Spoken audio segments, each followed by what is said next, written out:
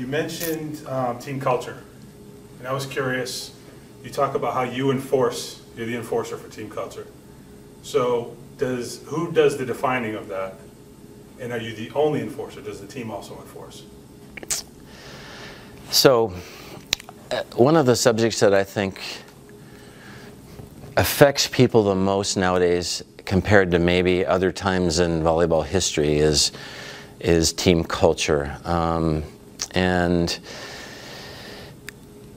I think every program's team culture is a little bit different. The challenges don't necessarily change that much, like in a decade or in an era or the millennials or whatever. I think they have a little bit to do with our general culture and what's expected.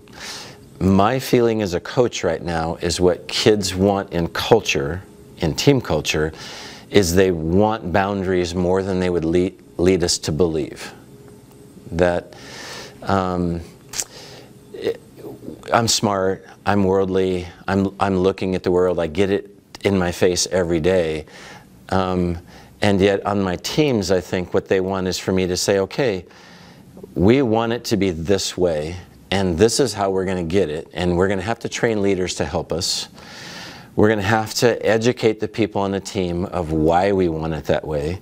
And if there is a person that you would say is responsible, it would be me, because I'm the head coach. And so whether it's the buck stops there or whatever it is, there have to be more layers than that. If somebody's late in our program, there is no reason why, although they can tell us and we'll understand,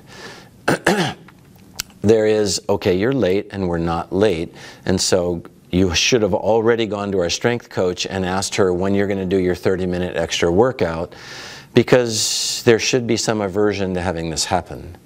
And so you could probably make up a list of 10 or 15 or 20 small things that you would not want to have be prevalent in your program.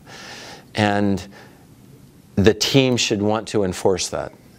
And if they don't, you're going to have a culture problem anyway, because the boundaries should be there. I think they want them to be there more than they're willing to tell us, but it's extremely important. I don't think I knew much about team culture when I started coaching, and my life as a coach has taught me that I needed to know more and more and more.